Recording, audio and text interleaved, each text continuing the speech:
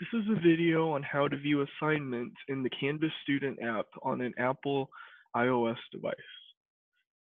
First, you'll go into Canvas, and on your dashboard, you're going to choose the specific class that you want to go into.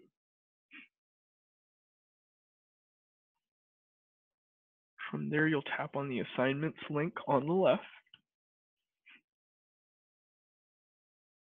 and on this page, you'll tap on the specific assignment that you want to view. On the right, you'll have the 3 tabs associated with the assignment. So on the Detail tab, you'll see the assignment description and the due date. If you tap on the Submission tab, it will show any assignment submission information.